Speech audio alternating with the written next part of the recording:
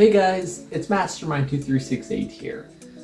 I sometimes like to modify with the save files of my Pokemon games. There's a number of reasons why you might want to do this. I personally do it so I can easily transfer Pokemon from one game to another. You can use in-game methods, but it's kind of inconvenient compared to this. Additionally, I've used it to trade evolved Pokemon in the past, which can be a much easier way if you don't have a friend to do it with. But you could also do this if you want to cheat and, give yourself a really powerful Pokemon. Whatever your reason is, you might want to modify the save file, and that's totally valid.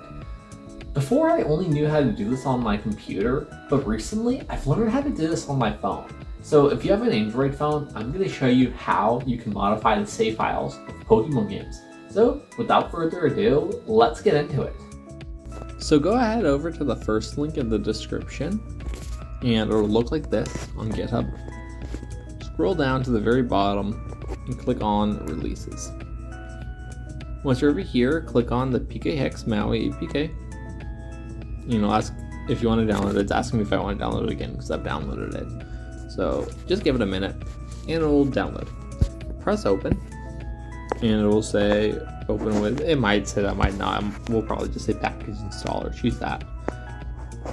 And for me, it's asking if I want to update. For you, it'll ask if you want to install. It also might ask if you want to allow apps from a third-party source. It might take you into settings.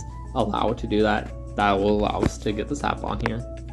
Just press install, and as you can see, it's done. So now we can go ahead and open it.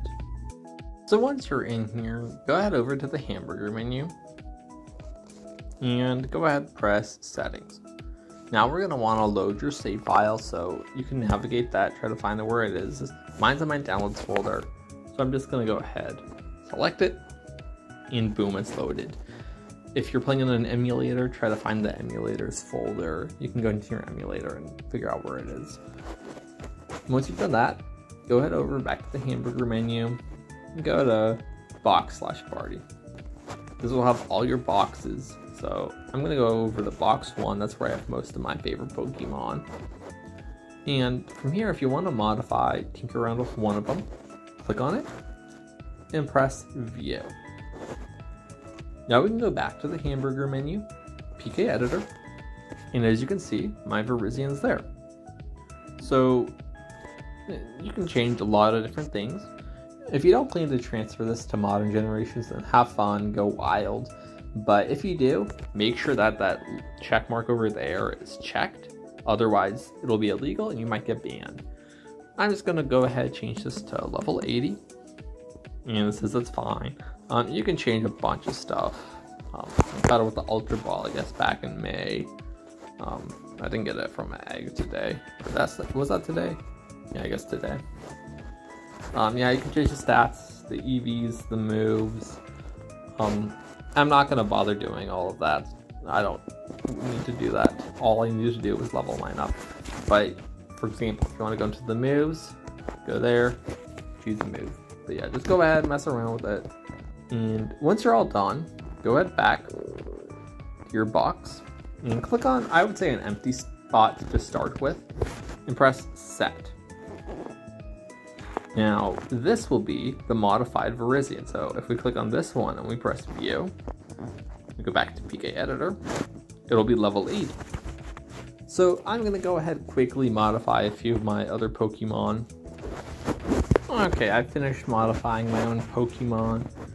If for whatever reason you want to give yourself a different Pokemon, you can click on species.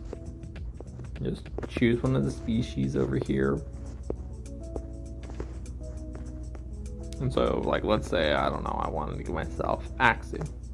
Click on him, reroll, and just fix whatever it tells me is there. So I'd have to go ahead and mess around with that. I'm not interested in doing that, but that's something you could do if you wanted to.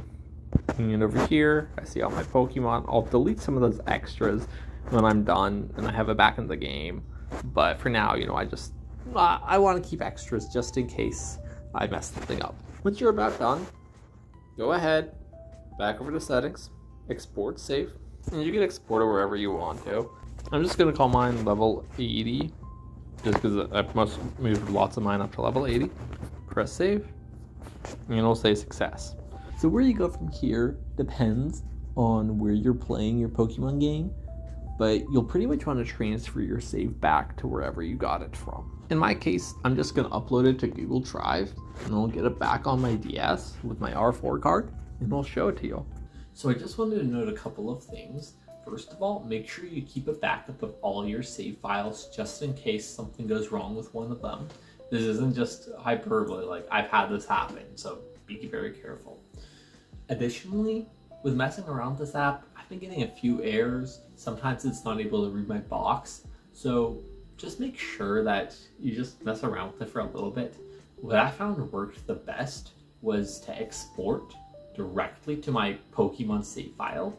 I made a backup of my old save file and then I exported directly to this save file. So go ahead and do that. That might help some of your problems.